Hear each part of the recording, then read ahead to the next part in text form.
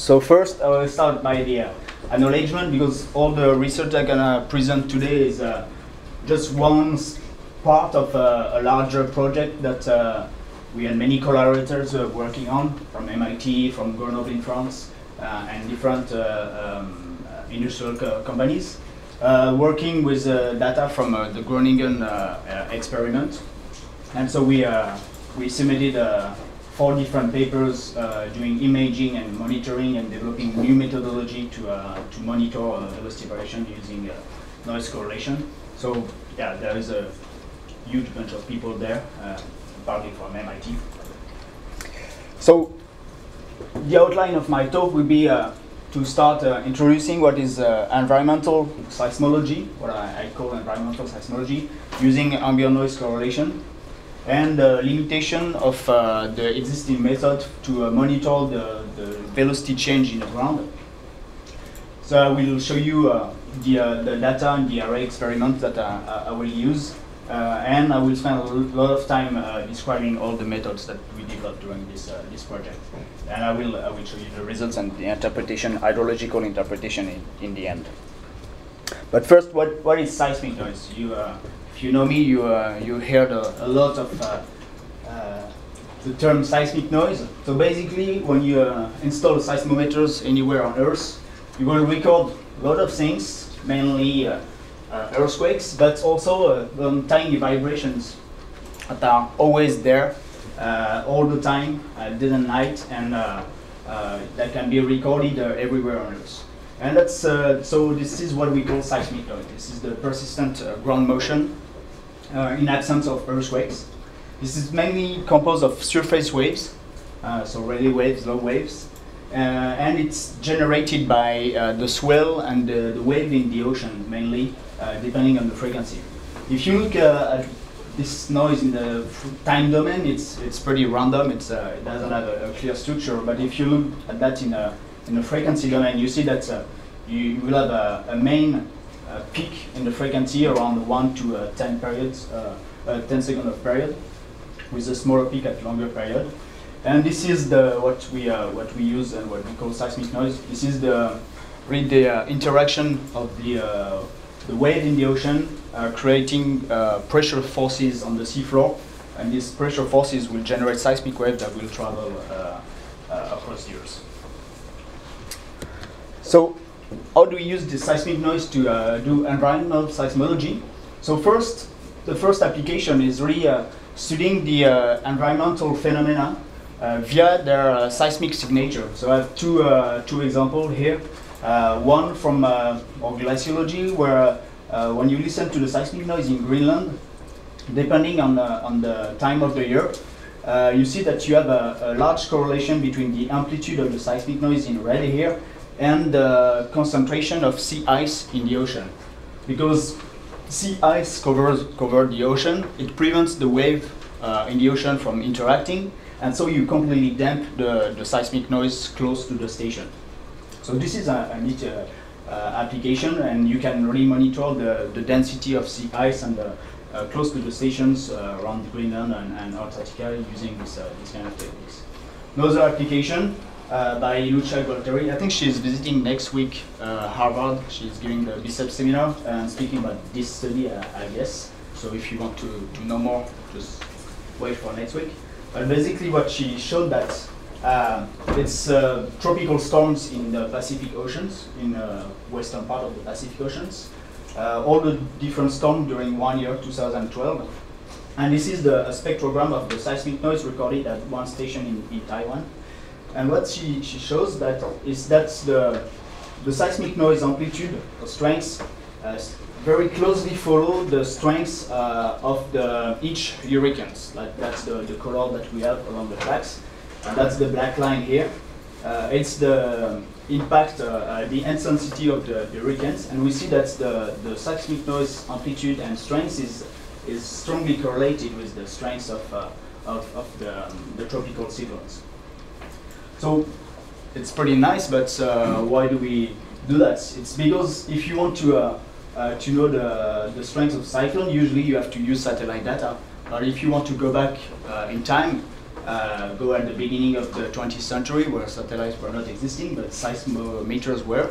You can still track tropical cyclones back in time and assess their variation along the different centuries, and see the impact on the due to global warming. So, second family of application of environmental seismology is studying the impact of environmental forcings on the solid Earth using seismic observations. One of the first examples was done actually here at MIT by Riesenberg and Aki in the 70s. They went to a quarry in northern Massachusetts, and for 2 days they shot air gun every 10 seconds, and they measure at a nearby station the travel time of this wave every hour by stacking all.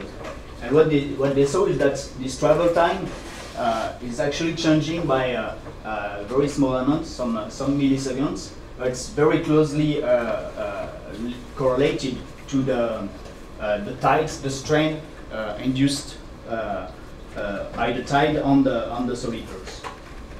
Same study has been repeated still at MIT by Shushan Mao on a volcano, where she basically did the same experiment for a longer period of time, using the seismic noise, not active sources. This is the spectrum of the time variation that she's observing, where you see different peaks in the spectrum that are aligned with the peaks in the spectrum for the tides model, but also for the temperature model.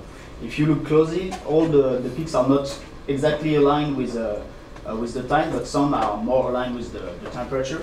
So the modulation that we see in the seismic wave variation is a combination of both tidal strains and temperature strains on the solid Earth. Other examples. This one is very impressive and very neat. It's 30 years of continuous seismic records, and in black is the speed of the seismic waves a long time for the 30 years, and we see in red is the record of the temperature, or actually the translation of the thermoelastic stress on the crust, but basically it's the increase of temperature for the past 30 years, which is closely correlated to the velocity variation in the ground. So you can monitor global warming more or less using looking at the speed of seismic waves. Another very impressive study done by Tim Clements and Marin Donnell in Harvard was to monitor groundwater in an aquifer in California. And you see that the black curve is the seismic velocity variation, and the blue curve is the water level in this aquifer. And you see also the very nice correlation between the two. So you can really use seismic information to monitor what's happening in the crust due to environmental forcing. So how do we do that? So basically there is a theorem that tells you that if you record seismic noise at two stations, you have seismic noise recorded, and you do a cross correlation of these signals, you obtain a function that looks like that. It's a cross correlation function, and that's closely related to the Green's function, or the impulse response of the ground between the two stations, as if one station was an impulsive source recorded by the second station. Because we are using seismic noise that's available all the time, we can repeat this procedure whenever we want, and we can build a series of cross-correlation function as a function of the calendar time, and see how they are varying in time. And this is how you obtain those nice results that I showed you before with the variations. So exactly how do we do that? So we compute the cross correlation at one period of time. There is a change happening in the medium, velocity change due to hydrological forcings or tidal forcings. And so you recompute a cross correlation a second time after the change, and you will compare the two waveforms. So what we do usually, it's compare the waveform in the very late part of the waveform. Because if you have a homogeneous change in the medium, the deformation of the waveform after the change will be just a stretching or compression of this waveform. And it's going to be linear, increasing linearly with the lag time in the correlation. So it's much easier to measure this lag time in the very late coda than in direct ballistic waves. And also, coda waves are just the wave scattered and traveling all over the place in the medium. So they are not sensitive to the noise sources distribution. Because if you come back to this example, if you have a homogeneous distribution of noise sources, you obtain perfectly symmetrical and true Green's function. But if you start to have noise sources that change in time as well, at the same time as the medium is changing, you will also induce some variation, some deformation of the waveforms, and so you will maybe mistaken those variations that you are measuring as a change in the medium. Actually, it would be a change in the source of noise around the stations.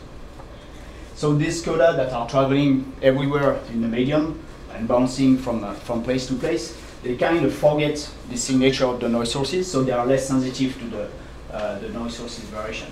But the ballistic waves, the direct waves between the two stations, are quite sensitive to these noise sources variations. And so what we are looking at is the relative velocity variation, so the delta V over V, which, if the change is homogeneous, will be just the linear regression of the little travel time, the little time delay that we can measure all along the time of the correlation. And this relative velocity change is just the opposite of this regression. So, but there are limitations in doing this, in using this method, is that we don't really know what is the nature of the wave arriving late in the coda. There are a mixture of body wave, P wave, S waves, and surface waves, and we don't know really the proportion of them. We don't know if it's only a fundamental mode surface wave or different overtones. So it's a mixture of everything. And so we don't really know physically what's in this pulses late arrival, and so also it's pretty hard to use them to locate a change, because the wave is traveling, also bouncing all over the place kind of randomly depending on the scattering property of the crust, and so you lose track of the path, the actual path between station A and station B. And so you can still compute a kind of sensitivity of change in the medium to for a certain arrival in the coda. And this is the sensitivity kernel, how it looks like. Basically, it's the probability of a path to go from the point A to point B. So it's very high near the station because the wave has to start and arrive at the two stations, so you have a maximum near the stations. It's quite high in the direct path, but you still have some probability to bounce here several times before going to B. So you have very smooth and very wide sensitivity, so you can't really locate precisely where the change is happening. Did you assume a surface wave or a body wave? What's the here for this kernel, it's assuming a surface wave. What? But you have, if you introduce even the mixture of surface wave and body wave, it's even more complicated to have. Here it's just a lateral sensitivity, but you also have the sensitivity at depth that's changing depending on the nature of the wave. So that's a mess. And so if you really want to locate a change in the medium using coda wave, you have to have strong assumption on the nature of the wave, on the type of the wave, on the type of the scattering in the crust. That's some information that we usually don't really know well. So it really limits our ability to resolve laterally the change in the medium, and also at depth. And most of the talk that I will show you later is how to solve this depth resolution problem. So the main idea is to use ballistic waves instead of coda waves, so the direct waves. because we know physically how they are propagating, like the P wave, S wave, and surface wave. We have a very good physical understanding of their propagation, and so we can really see if they are changing, where the change is happening, because we know their paths. But there are some limitations also in using the ballistic wave, that they are less sensitive to a small change in the medium, so you have to have a velocity variation relatively high compared to what you can measure with Coda waves. And you need to also to mitigate this noise sources variation problem, because they can be a huge bias in your method. So let's dive into the data that we are using to solve this problem. It's a nodal, so we are using data from 1 month of record of a nodal array installed above the Groningen gas field in the Netherlands. So here is the outline of the Groningen gas field. It's the largest gas field in Europe. It's producing a lot and creating a high seismicity rate with magnitude up to 3.6. And so recently, the companies managing the gas field wanted to have a better understanding of the very near surface to mitigate the seismic hazard for the people living in this area. So they deployed this kind of US array type of network all over the place. Here it's, for example, to do imaging, passive imaging of the very near surface. So this is an example of the background seismic velocity model at 60 meters below the surface. And for 4 different patches, the ambient noise tomography that we performed to compare with the background seismicity model, seismic model. And see, we have a pretty good correspondence between active seismic and passive seismic, where we see the paleo channels pretty clearly. So this is the array and the data that we use. 1 month of continuous record for 400 stations, separated by around 300 meters on an 8 by 8 square. This is a beamforming analysis of the noise recorded during this month. So we have a main energy of the noise coming from the North Sea, actually, in this direction. But we see that we still have some energy coming from more than 180 degrees around the stations. So basically, it's coming from the whole shore of the Netherlands. Here we have a spectrogram of the noise during the whole months, with the period increasing and the time. And we see that for the period of about 1 second, we have this natural noise coming from the oceans. And for a period below 1 second, we have this daily pattern that indicates that this noise is mainly due to human activities, where we have a lower energy during the night and higher energy during the day. We use this whole noise to compute the correlations. So we compute the correlation between every pairs of stations. So we have more than 80,000 correlations possible.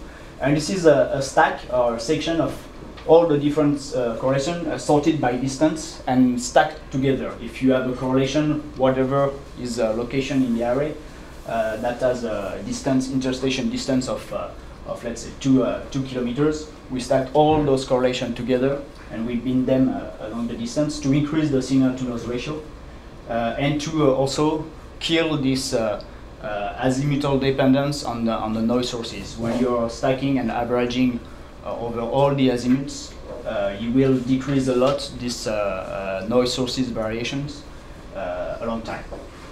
So what we see that we have the whole family of different waves. We have high frequency wave that are traveling quite fast. They are P waves. It's a zoom on a filtered section. So we have a direct P wave traveling in the medium, and we start to see also a refracted P wave. Yeah, and we have also a surface wave with 2 branches of surface wave. So we have the fundamental mode of the surface wave and the first overtone of the surface of the Rayleigh wave. So to understand a bit better why do we see those waves, just look into the velocity model. So this is the velocity model obtained by active seismic experiment, and this is the corresponding model done by ambient noise tomography for the similar region, but they are not exactly aligned. And that is a 1D profile across the model, with the comparison in red with log data, in black is this active seismic model, and in green is this passive seismic model. So we did some tests, and actually we saw that the direct wave, the direct P wave, is actually traveling in the very near surface around the 200-meter depth, and the refracted P wave that we are observing is actually refracted at this interface between the Cretaceous sediments and tertiary sediments, and traveling across the network. So how do we use those waves to do monitoring right now? So the main idea is to not do the monitoring along the time directly along the coda, but in the 2D space, time versus distance. If we look closely at the equation, if we have a wave traveling in the medium before a change and the same wave traveling in the medium after a change, we see that along the distance, the time delay induced by the change will increase linearly with the distance. And this linear regression of the time delay between the two waves, so this is shown here, is actually the variation of the slowness. The slowness before the change and the slowness after the change. We know that the relative slowness variation is just the opposite of the relative velocity variation. So to obtain a relative velocity variation, we just have to multiply this linear regression of the time shift versus the distance by the opposite of the phase velocity of the phase that we are looking at. So this is true for any ballistic wave that we can identify. So it's pretty easy for P wave or refracted P wave. This is true also for for surface wave, but we have to be careful because for surface wave, which are dispersive, so that's this delta t will be frequency dependent. We have also to use a frequency dependent velocity, and so the problem will be to how do we measure this frequency dependent delta t. But first, the results of the P wave monitoring. So this is an example on the refracted P wave where we have the reference seismic section, which is just the stack of the 10 first days of the month. That will be our reference. And this is another section, the current section, the stack of the day number 7 to 16. So they are pretty similar, but the signal to noise ratio is pretty low. And when we measure the time difference, the time shift between those waves along the distance, it's those dots that we are measuring. It's pretty noisy, but we can still perform a linear regression in that, and we have a negative slope in this example. And if we repeat that for every days in the months, we can see that we obtain a relative variation of P wave, of the refractive P wave. It goes from 0 at the beginning of the month because it's our reference. That increased by 1.5% more or less after 10 days, and that slowly decreased afterward. So we have a lot of scattered because the signal to noise is pretty low, but we still see some variation. If we repeat that on the P wave, we see that the changes are different. We only have a decrease of velocity, but a much smaller one. Here it's, I don't know if you can read it, it's minus 0.25% compared to 1.5%. So this is an information. We know that during this month of record, we had the refracted P wave at the base of the tertiary sediment that increased a lot and slowly decreased, and the direct P wave traveling in the very near surface that decreased slightly. So let's see what happened with the surface waves. So surface wave, we have a problem, an extra problem here is that we have two modes. We have the fundamental mode and the first overtone. And before measuring the travel time delay between day 1 and day 2, we have to separate those modes because they are not traveling in the same at the same depth in the medium, and so they are not sensitive to the potentially to the same changes. So if we don't want to mix up the measurements and the value of their travel time, we need to separate those modes beforehand.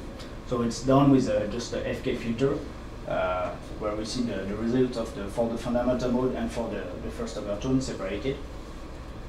And now we are using exactly the same formula. So the phase velocity, the relative phase velocity variation as function of the frequency is equal to the opposite of the phase velocity dispersion curve that we can measure directly on the FK spectrum, times the linear regression of the frequency-dependent travel time time shift between D1 and D2, and the regression is done between two different distances.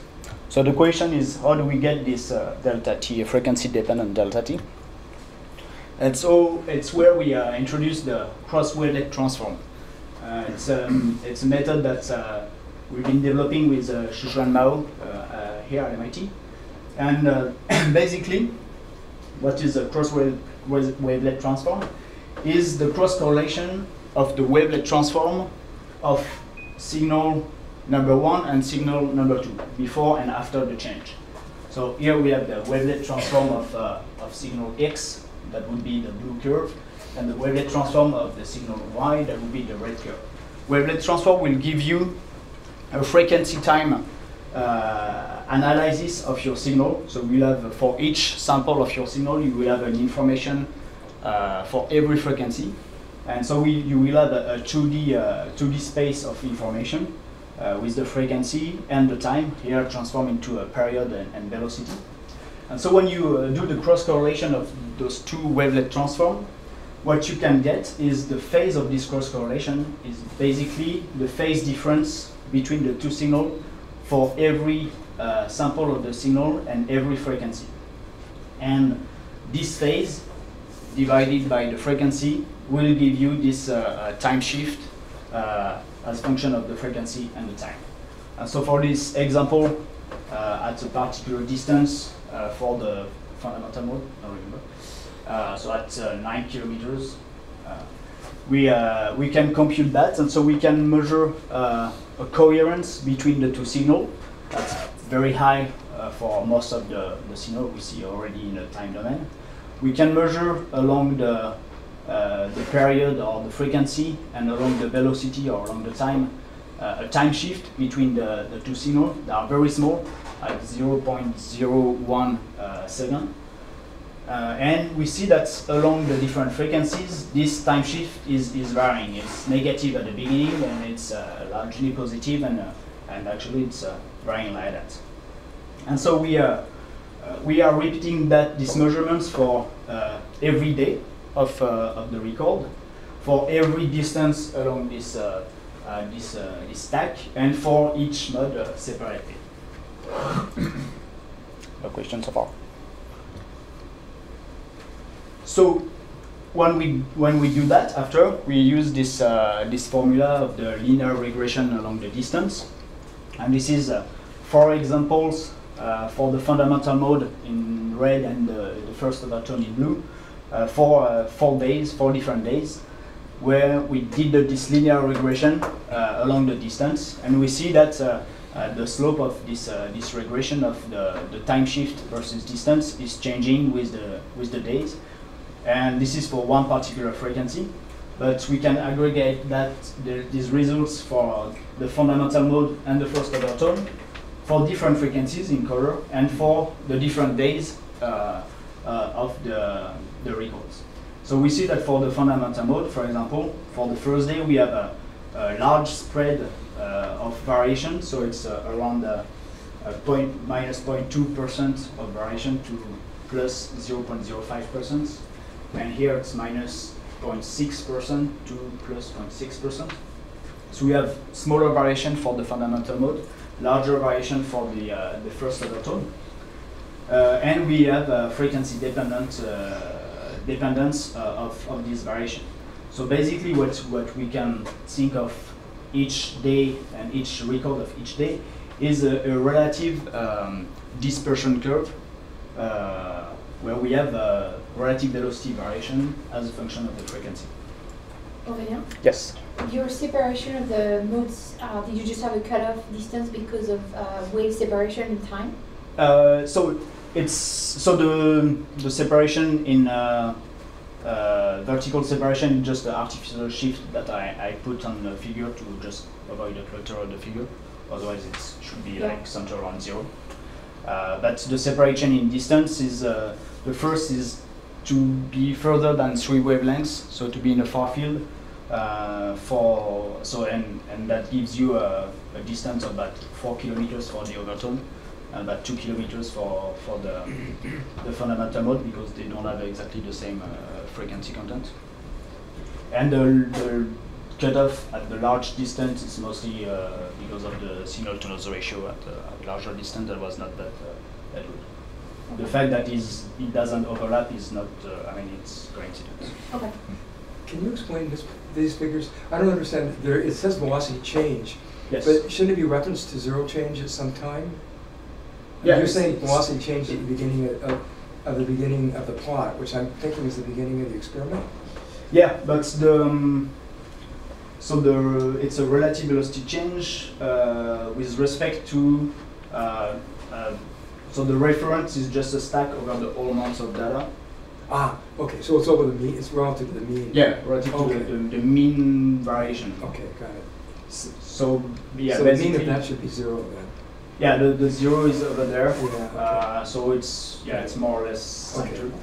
and you have the mean also here. So it's okay, thank you.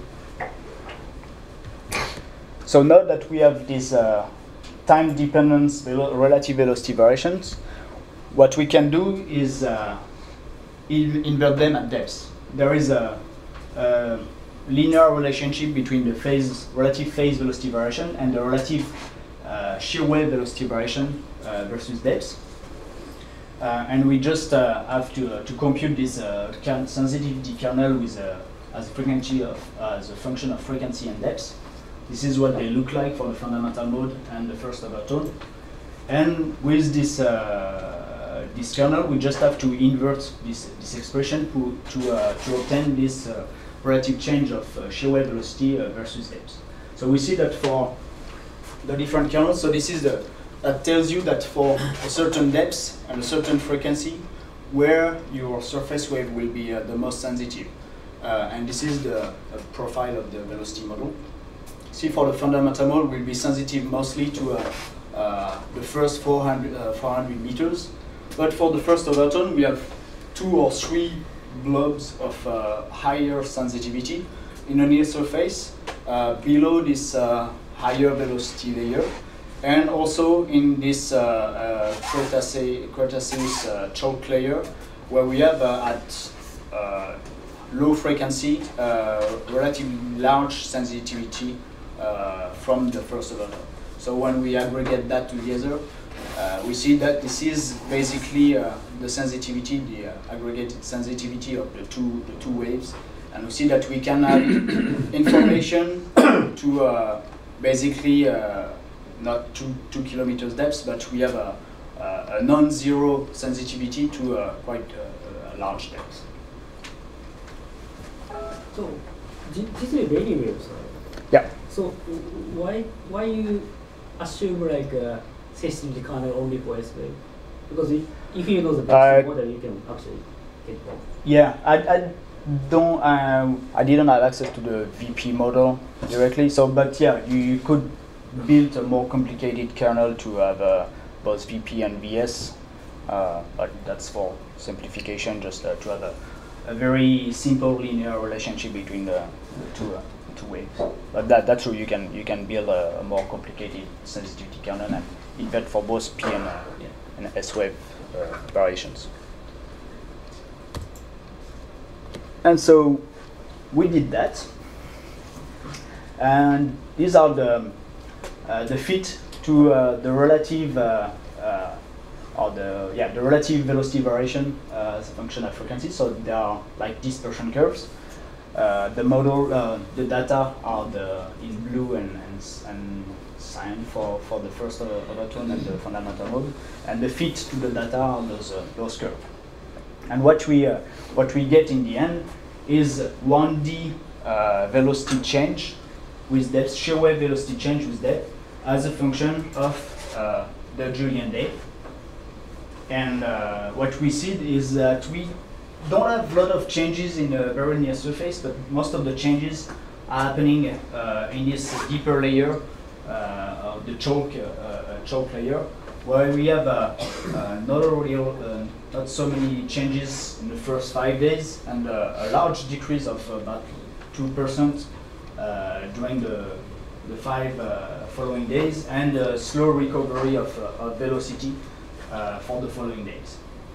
So when we put everything together, both P-wave, refracted P-wave, direct P-wave, refracted P-wave, and shear wave velocity variations, we see that we start to have a homogeneous picture of what's happening.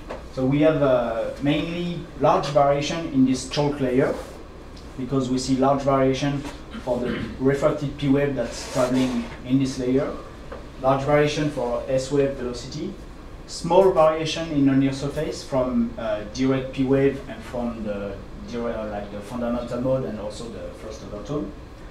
And we have also an anti-correlation between the variation of the shear wave, where we have a decrease of velocity and increase, and for the P-wave, where we have increase and then a slow decrease of velocity. And we have also same kind of amplitudes of variation, more or less 1.5% of variation. So what does it tell us in terms of what's happening in the ground? To me, or maybe I'm not right on that, but I think the only way that you can produce this kind of variation, anti-correlated between P-wave and S-wave, is by changing the saturation of the ground. Now, so we did a very quick analysis using a proelastic model, and that's just changing the saturation of the model by adding more of water and replacing air by water. And you see that this is the variation of P-wave velocity versus the saturation, the variation of the S-wave velocity.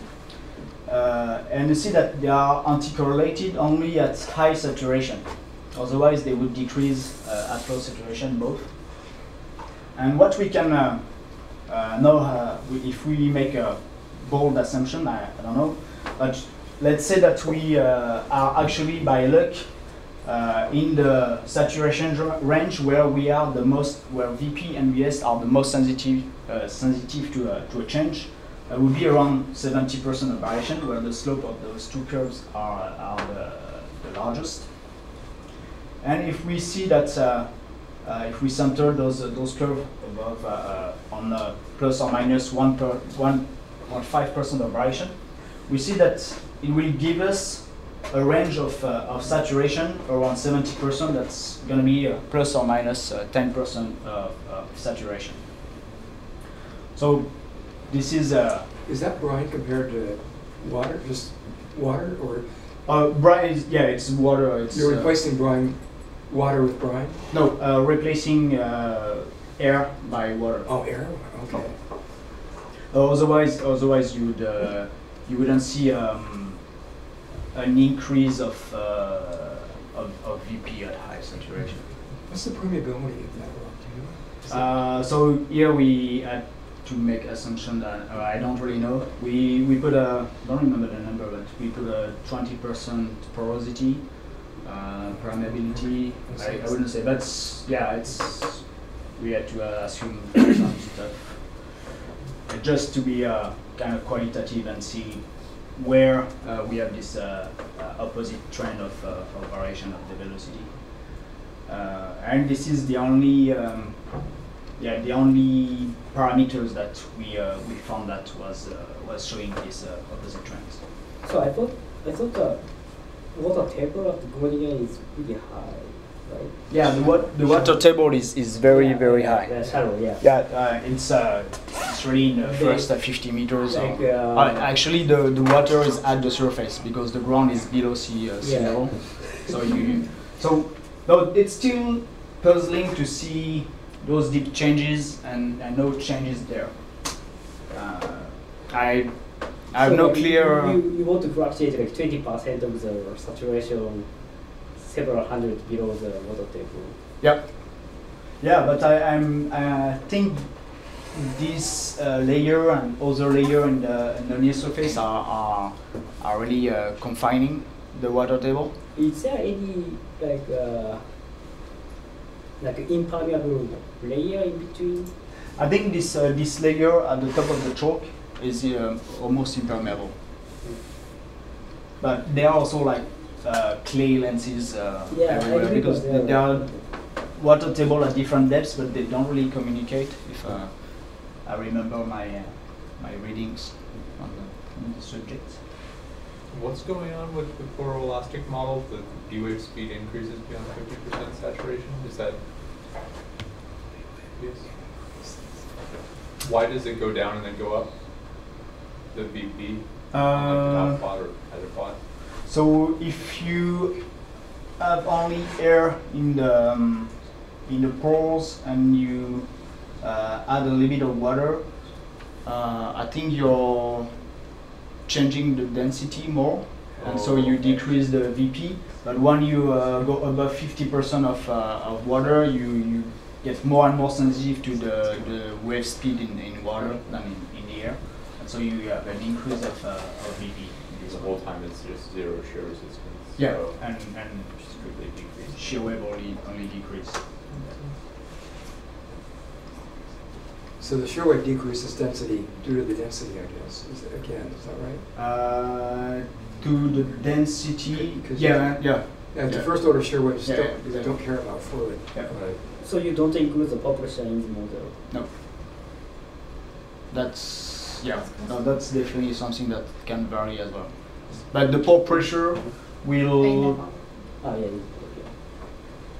The pore pressure variation won't change the trend. Because I remember like if you include the pore pressure changes and density changes, then you can have pore pressure is usually like twice larger effect than density yeah. effect. So your curve is also.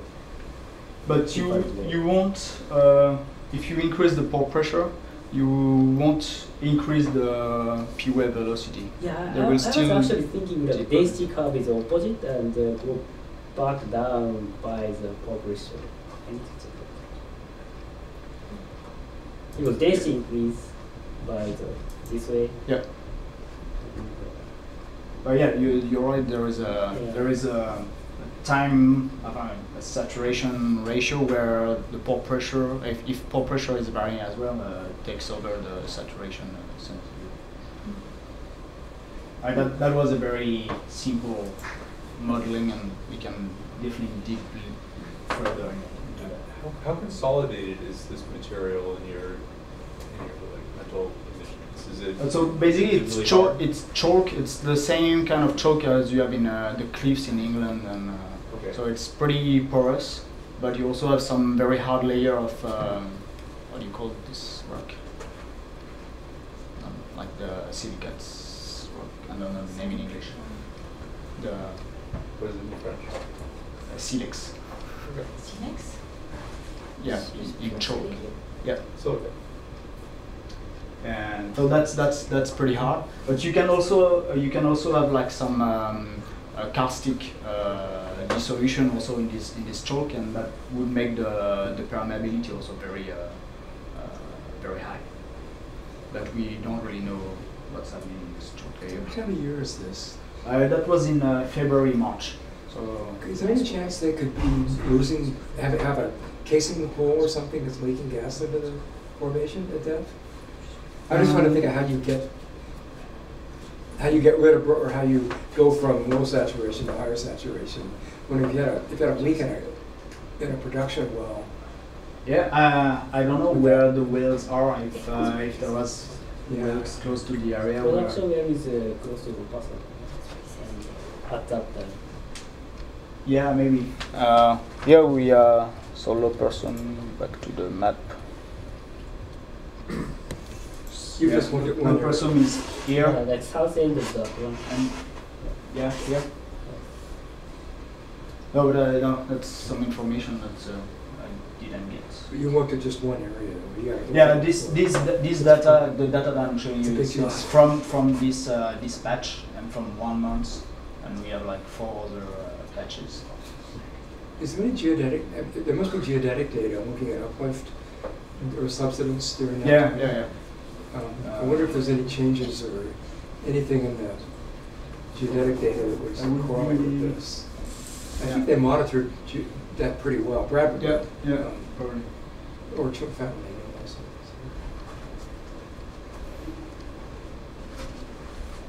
So almost done. I was just one slide from the end, so thank you. It was just the conclusion. So yeah, we use this novel approach of using ballistic waves instead of coda wave to monitor the velocity variation in the ground. We needed to use a pretty dense network to get rid of this noise sources variation to stack on different azimuths.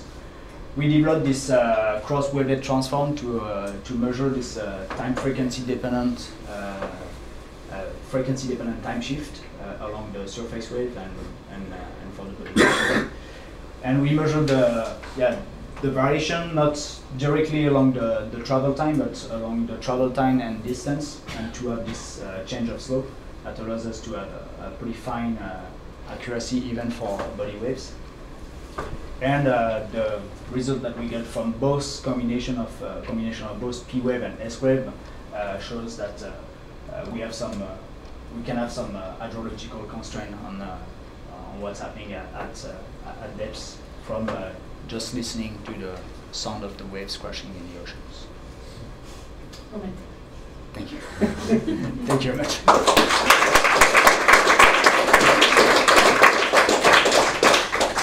If you want to know more about seismic noise, Nori wrote a nice book with Lucia Gualtieri and Andreas Fickner, and it's available in all good bookstores. If you can Thank find you, it. Aurélien. Very interesting talk. Any further questions and comments?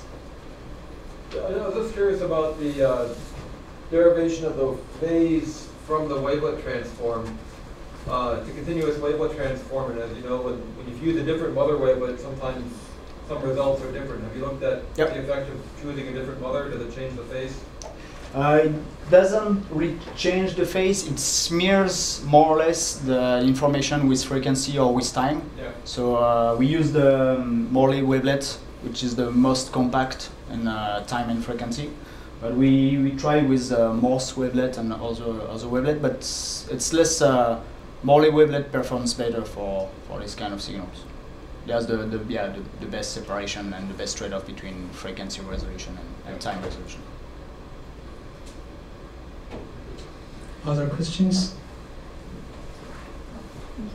In the Schmiel 2019 tomography, nose tomography, was that done with 2 modes?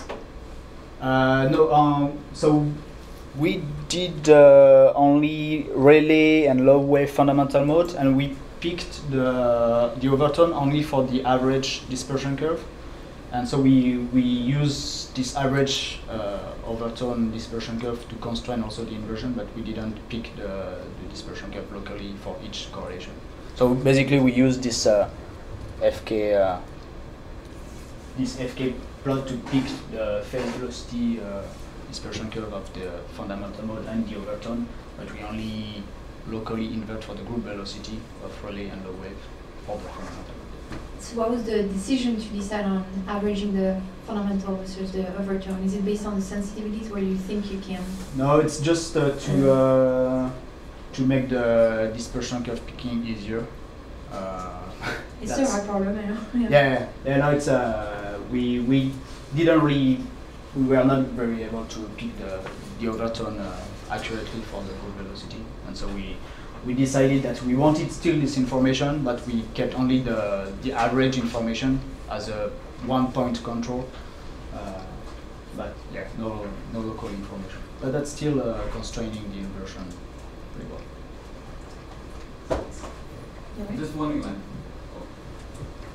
There is yeah, just what I mean, how promising do you think, like, push like from 1D sub, DBOB to like 2D, because you have this kind of very dense kind of arrays.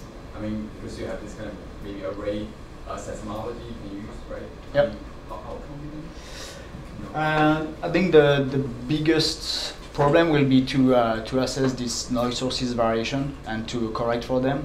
So far, I don't know if we have beside doing full waveform inversion and joint inversion of the noise sources distribution and completely modeling the waveforms due to those noise sources.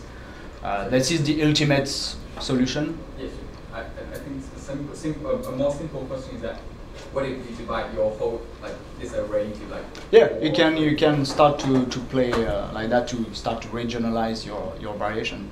That would be a first step approach, or to look at variation that are supposedly no corrected with the noise sources variation, like no variation like seasonal variation, or if you look at much longer time period variation, maybe you can just decipher between the seasonal variation and what's actually happening in the ground, or much shorter period variation. So why that the big stack can overcome the noise variation? It's basically because the noise variation is basically when the noise sources are shifting in azimuths that will produce a travel time change, apparent travel time change. So if you stack over all the azimuths, you just kill this azimuthal information. For example, like if you have like a slow, like if 1D is completely correct, that's fine. But B stack is like we don't need to hold the 1D assumption. Then if one way is faster than the other way, and noise actually moves, and then eventually your supergather becomes slower because of noise variation. Yep. And yeah, no, it's. I think for this particular experiment, it was a fair assumption to just stack everything because the model is very close to be 1D, but on other kind of configuration is yeah, you have to be careful. okay. Yeah, that's the first step, I'd say.